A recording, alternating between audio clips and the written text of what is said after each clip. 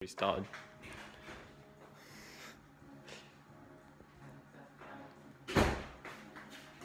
Okay. Hello?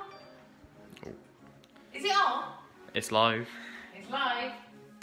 For those of you who are Cornish, you might hear what I'm playing on here. It's Helston floral dance music.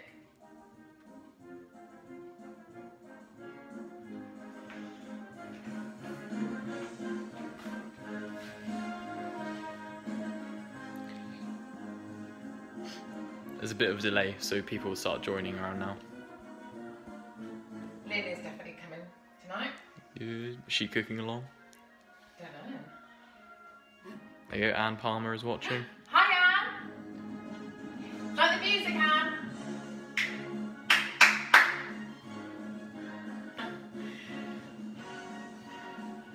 We've got a Cornish recipe for you tonight, Anne.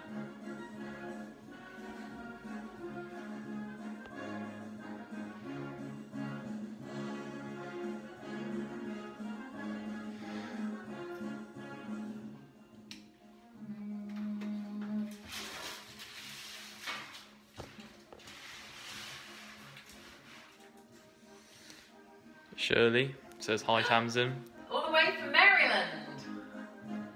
What's the weather like over there, Shirley? I don't know if you can see out here, but it's like autumn. Very miserable. It's miserable, it's been wet all day, it's cold. A very British summer at the moment. And we're planning on going camping at the weekend, so we're hoping it's going to improve. I hope you're out and about a bit over in America. Able to get out and about, see Alicia and Mike.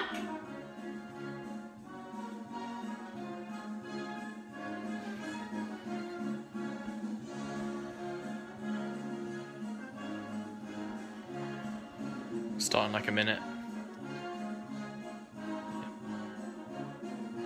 That's a two-part thing I'm doing tonight, ladies. Got two recipes. Jenny Furman. Jennifer Furman. Oh, hi, Yeah. Jen! Have you heard this Cornish music playing, Jen?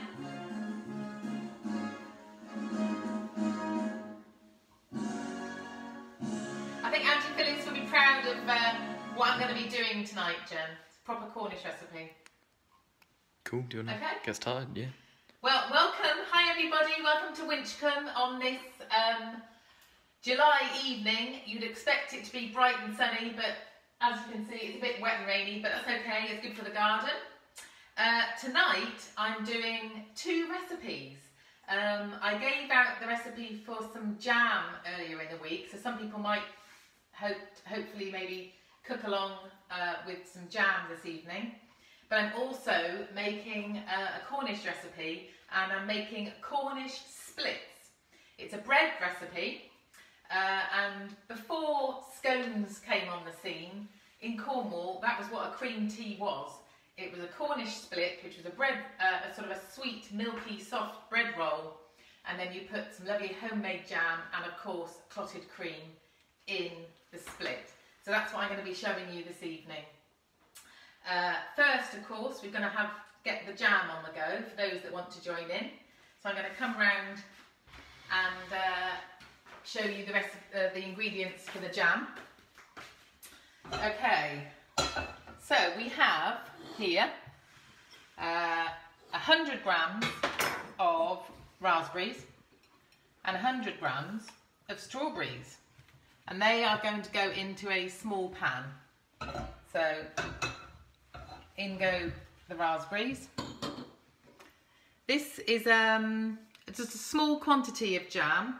I thought sometimes when you make jam, it gets a bit overwhelming. People say, oh yes, we need 6 pounds of this and 7 pounds of sugar, and it's a massive pan, and it's a lot of spitting and sticky mess and lots of jars. And I thought actually making jam is not difficult, and I wanted to show that you could just make a small amount with ease, really. and you can use it then for toast, or just make, maybe if you want, you've done it once and you've got your confidence, you can then make a larger amount. So this is a strawberry and raspberry jam. So I've taken the hulls off the strawberries, and any big ones I just cut them in two, like that. And then you put in 150 grams of granulated sugar. There we go. And then I'm going to put in a lemon. So the reason that I'm putting in ooh, sorry, yes, it's zoomed in, yeah. Sorry, the reason I'm putting in the lemon is because jams need pectin to set. You can buy sugar, which is called jam sugar or sugar with pectin, and that's fine. You can use that if you want to, but I just rather use something natural, and a lemon is full of pectin. So that is why I'm using a lemon. So for this amount, you just need the juice of one small lemon, like that. So that goes in. So there's no water in there, no water at all, just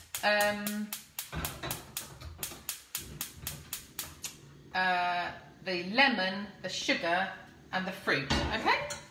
And you just mix that around like that. I don't know if you can see in there, sorry. Yeah. Is that better? Just mix it around very roughly like that. Cool, just go over there now. And then put it on a really low heat. The lowest heat. And you can just leave that for now until I come back to it in a minute. Okay. Do you want just a couple more messages? Are you? Oh yeah, lovely. Yes. Shirley says that it's hot. Oh, is it really hot there? Rain expected tomorrow. AC is running and she's comfy. Lorraine says hello. Hi, Lorraine. John Westcott's watching. Oh, hi, Grandad. Hi, Dad. Lynn's here. Lovely. Making Cornish splits tonight, Lynn. Jenny Swindle. Hi, Jenny. Jenny Vipont. Barbara Patterson. Hi, Bab. Jeff Hick. Lucy Elkins. Oh, wow. And Liz Underwood. Hi, Lucy. Hi, Liz. I hope Charlotte's feeling better. Hi, Jeff. Great. Okay. Lucy says hello, sweetheart, from rainy London. Rainy London too. Fantastic. Oh, well, it's raining everywhere in this country, I think, tonight. Yeah. So, while the jam is very slowly cooking there, and the reason I put it on a very low heat, by the way, if you just look in there, yep. The sugar that's there has to dissolve very gently. It's very important that the sugar dissolves before I start to boil the jam. So I'm just going to leave it there for a couple of minutes on a really, really low heat, and that will be fine like that, and it will the sugar will dissolve, and then we'll come back to it in a minute. And I'm just going to show you the ingredients for the splits. Now the oven needs to be set at 180 degrees, so I'll just quickly pop the oven on. Over here, preheat the oven to 180 degrees. Some bread, you put it on for a hotter, but these are small rolls, and so 180 degrees is absolutely fine.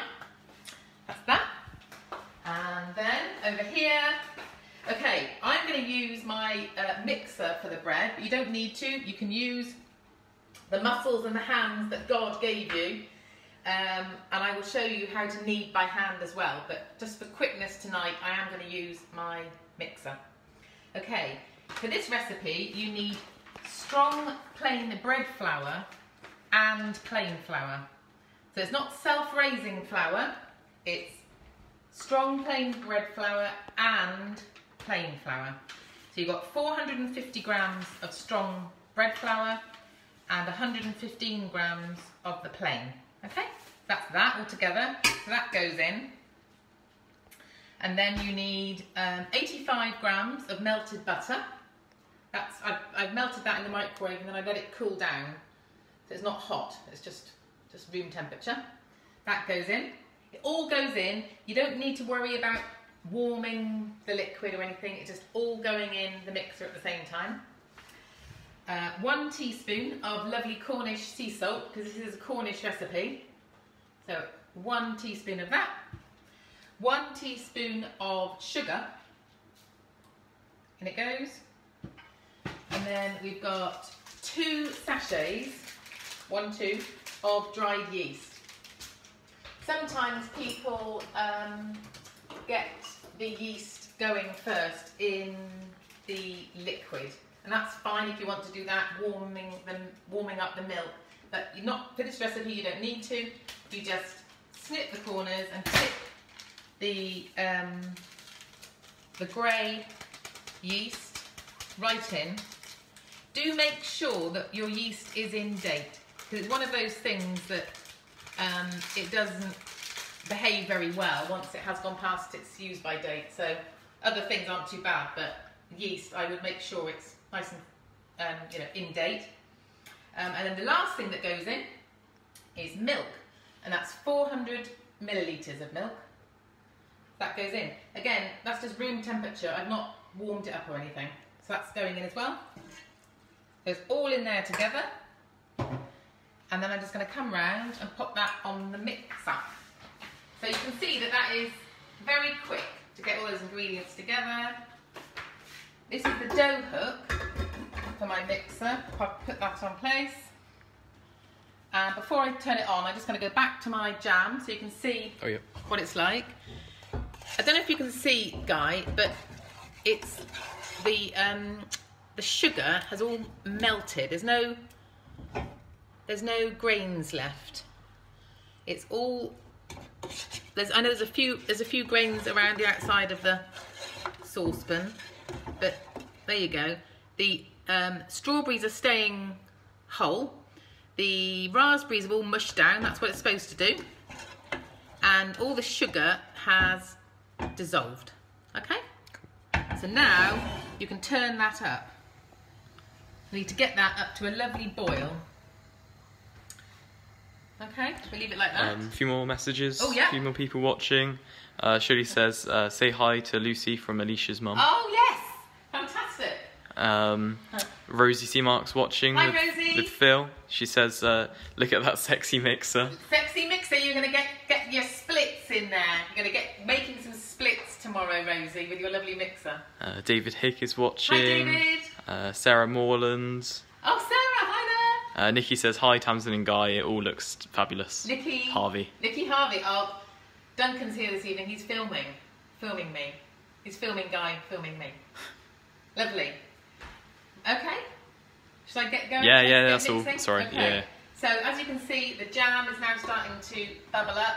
That's exactly how it should be. And I'm going to put my little timer on, wherever that is. There is. I'm going to put the timer on to about 15 minutes, okay? And the other thing that I've done that I forgot to tell you is I put a very small saucer in the fridge so that I can test the jam later. So I put a little saucer, a little plate, get it nice and cold. I put that in my fridge, okay? Right, now I'm going to have a go at showing you how to mix this. A little bit of noise. As I said, you don't need to use a mixer. You can put this all in a bowl and bring it together with a spoon to begin with, and then a knife, and then use your hands. This dough needs to be lovely and wet, and sometimes, I'll show you what I mean.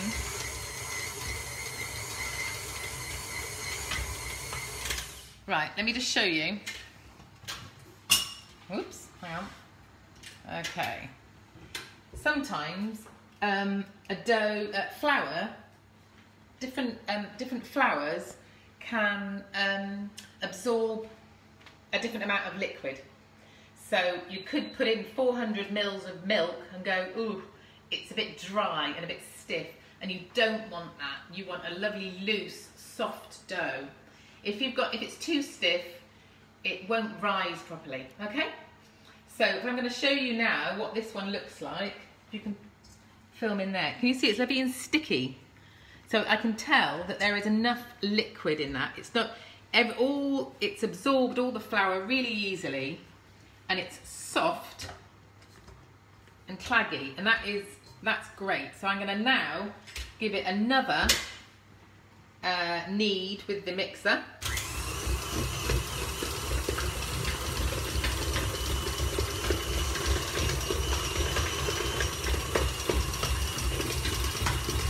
That's it.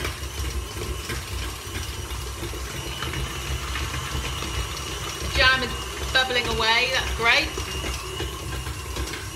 Okay, I'm going to get this dough out now, and I'm just going to show you, for the people that haven't got a sexy mixer and like doing things by hand, and that's absolutely fine. There's nothing wrong with using your hands. I'm going to show you how to knead by hand. So pop it onto the worktop. Is that all right here? Can you see it all right? Yeah, we might. Actually, what I could do is the mixer's a bit in the way. Yeah, I'll move it onto here. Cool. A few more messages. Oh, thank you very much, Lorraine. She says, good clear filming tonight, Guy, and very clear. Oh, good. Thanks, Lovely. Lorraine. That's good. We've got a lot more light on the situation. Our friend Duncan is an expert, and he said we need a lot more light. So we've got some funky lights going on. Okay, so this is the dough, and you just use this is called the heel of your hand here. That's the heel. Push it forward and bring it in. Push it out, bring it in. Push it out, bring it in. And that is kneading, really. You can be a bit rough with it if you want to. You can give it a quick slap if you want to. Nothing wrong with a quick slap. But yeah, basically you're stretching it and folding it. And then, if you look, I'm going to stick my finger in it. And can you see that it moves? It doesn't, it's coming back together again a little bit when I press my hand in. And it means that there's life in there, and it's ready. It's lovely and smooth, and it's ready to prove. Okay? So that's it really. So I'm going to pop it back in here, and I'm sure everybody's got one of these in their cupboard from a hotel. You don't need to use them, do we? But I do. I take them from hotels, and I use them because they've got a lovely bit of elastic. They're ever so handy, and I pop that over my dough like that. And that is, you just leave that now to rise. And it can take, if you put it somewhere warm, it might take an hour. But if you leave it somewhere which is just room temperature, it might take an hour and a half, but it will rise. This is what I call a rich dough because it's got milk and butter in it. And so it will take longer than a normal bread recipe. Especially sometimes you might have a Chelsea bun mixture which has got egg in it. And again, because it's a rich dough and it's got more heavy ingredients in it, it will take longer to rise. But I'm going to show you one that I made earlier so you can see that they do rise. So that one can go over here. What can you use if you don't have a shower cup lying around? Oh, just a bit of cling film or anything really over the top. Just to, what you want to do really is try and make a little, what's the word? Vacuum. Greenhouse for it, you know, a little warm environment so that in there it's going to get warm and there's no draft going to get in. That's why I like the elastic, so that you're creating a little tent of warmth in there for that bread, okay? Lynn does the exact same thing with the shower cup. Oh, perfect. And Lorraine says she loves the idea. Good. I was going to quickly show you the jam again. Yep. You give it a quick stir, Guy. That's good. That is how it should be. It's still bubbling away. My timer's still going. I have invested in a couple of really lovely non-stick saucepans, and I must say they are a delight because nothing is going to stick to that. I know it's bubbling away lovely, and yeah, so a couple of really good quality non-stick saucepans will do you well. Okay, now I'm going to show you this one. So this one has been proving, this dough has been proving for an hour and a half. And when I put it in, obviously it was that size, and now it's doubled in size. Can you see that? Yeah? So it does work. And my mum, when we were little, my mum used to pack my sister and I off to Sunday school, and she would make these. She would make splits while we were at Sunday school. She was home baking. So there we go. Right. So now that you've got your lovely risen dough, the next job is to make them into rolls. And this amount makes 12 splits. And sadly enough, I've worked out that each one is 85 grams. Now, you've not got to make them all 85 grams if you don't want to, but if you're going to the trouble of making some beautiful Cornish splits, it would be nice for them all to be the same size. So that's what I do. So I'll just show you a couple. If you take that amount, pop it on your scales, and it's, yeah, that's 88, whatever, 85, 86, you know, roughly, that's, and then you bring it round, stretch it out, bring it round, like that, and you make it, sort of bring the bottom in, like that, to make a circle, a sphere, a circle. That's why I'm in reception. That's about my level. It's a sphere, not a circle. Okay, and again, let's try and make 85 this time. 75. 81. There you go, 86. That's enough, that's near.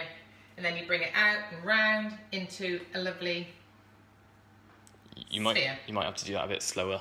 Oh, okay. Just for the next one, I don't know. Right, I'll do one more. One more. But this amount makes 12 anyway. So, let's have a look.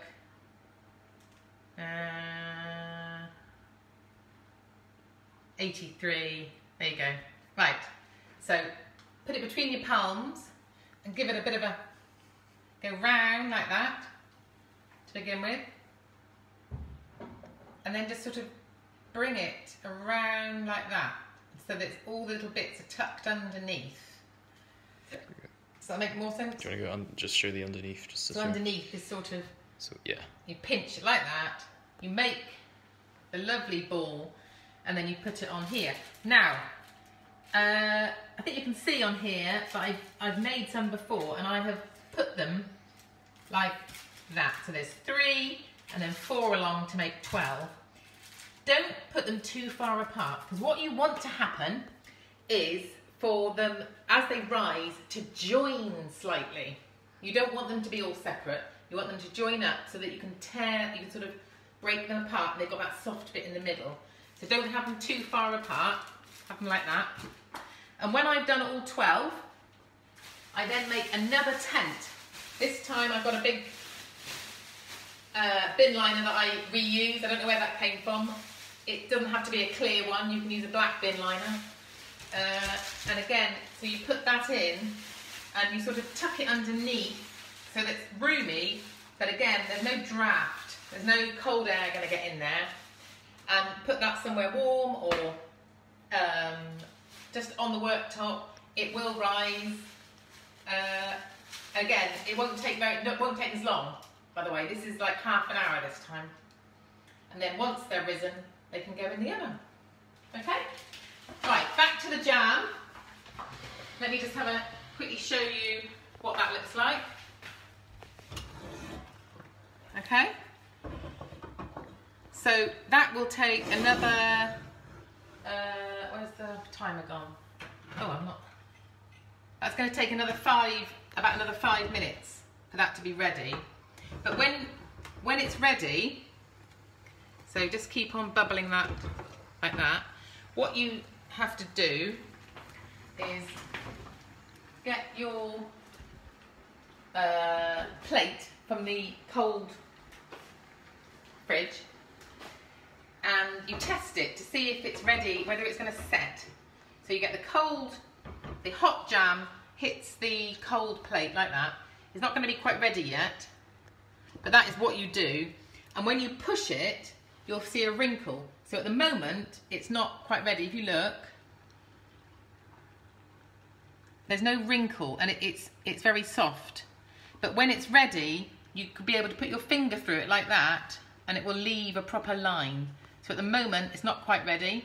It's going to take another 5 minutes for that to work. Let me put this on again. I'm going to put this back in the fridge so it's lovely and cold again for next time. Back in the fridge. Okay. Now, so those are the rolls that obviously I'm not going to do all 12, but that's what you do. And then they go in the oven at 180 degrees for 20 minutes. And then I'm going to show you how they come out when they're done. There you go. These are Cornish splits. I have dusted them with a bit of icing sugar, and I'm going to open one up. And I've made the jam, by the way. I've made some more jam, so I'm going to show you what the jam is going to be like when you've made your jam. This is strawberry and raspberry jam. I hope you love the colour of it, because I do. There's lumps of strawberry there, and you've got the raspberries, and it's beautifully set. Okay, so let me get a tray, little tray. I'll get my knife. Oh, and this is the most important thing, of course. This is clotted cream. Now, I'm not sure whether you have this in America. You should be importing it really, Shirley, because I think Americans would absolutely love clotted cream. It is something that my grandmother and her mother would have made in Cornwall. You put cream in the oven on a very, very low temperature overnight, and it forms a crust. I don't know if you can see that crust. And that is what clotted cream is. Just hold it. Is that right? Yeah, yeah. Okay. So for the split, you split it open like that. And I don't know whether to put the cream on or the jam first. What do you think, boys? You can decide, Guy. The Cornish is jam first, but... Jam first? Yeah. Right, okay. So put a bit of jam on. Like that. Lorraine is loving your buns. Oh, good. Thank you, Lorraine. And Shirley says we need to import, very hard to find. Ah. Yeah. So they do know it, do they? I guess, yeah. Ah, okay. There's a company called Rodders in Cornwall, and they are basically the only people that make, well, I think other people do, but the most famous clotted cream is Rodders. So there's the jam and the cream, and then you squish it down, and that is a Cornish split with homemade jam and clotted cream. Who's going to try it, boys? Dad. Ian? Shall I go and Yeah, you might have his headphones on. Do you want to try the... Oh, here he is. comes. Star of the show. Ian's coming. This is a traditional Cornish split. Lovely. Do you want a piece of kitchen roll? I don't think I'll need one. Okay. Drum roll. There's a Shirley from America is watching this. Shirley, I'm having this for you, okay? Buns away. Mm. Is it nice and soft? Soft and light and lovely. And how does the jam Like you. taste? And the jam's jammy. It's lovely. Really good, thank you. Okay, just quickly cheat. I should Back put to the this jam. away. Yeah, lovely. Back to the jam. As you can see, that's bubbling away. I would think actually that's probably just about ready now. But if it's not, you just need to bubble it for a couple more minutes until you get that wrinkle. Okay, let's have a look. Let's have a look. See if it works now. Hang on. Fingers crossed. No, I don't think it will.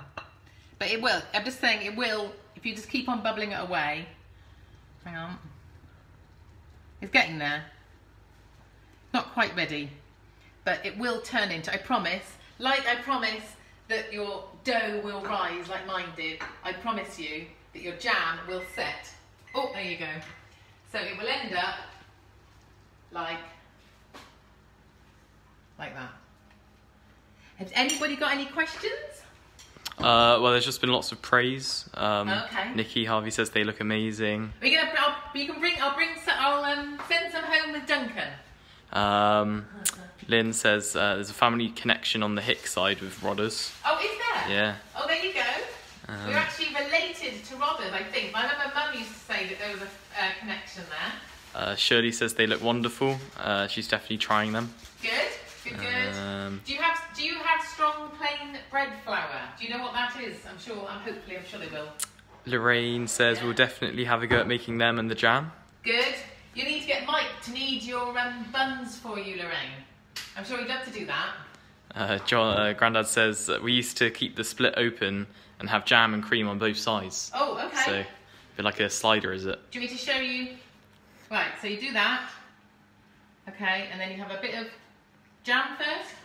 Well, he said jam and cream. I'm not sure. I don't know if it's a ritual that Cornish people have on it. So you have it on both sides. Okay, like that. And then like that, Dad, like that. Hang on, and then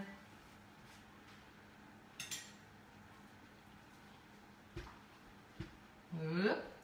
There you go. I think that's what he means. Yeah, that's it. Okay. I hope you've enjoyed that. I don't think it's a difficult thing to make. I think actually bread, people get a bit funny about bread, but really it's not difficult. It does take a bit of time for it to rise, but if you've got a wet day like today, then actually it's a pleasure to do it, and you won't taste anything like that from a shop. That is proper job, as they would say in Cornwall. I'm just going to look through my list. Oh, I know. The one thing I was going to say is that the other thing that people used to have on splits is something called Thunder and Lightning, which was clotted cream and golden syrup. So that's something else you can put. If you don't like jam, you can have it, or you can't be bothered to make the jam, you can put clotted cream and golden syrup, and that's called Thunder and Lightning. Okay, lots of love. Sorry. Shirley says yes, they can get strong flour. Perfect. That's good.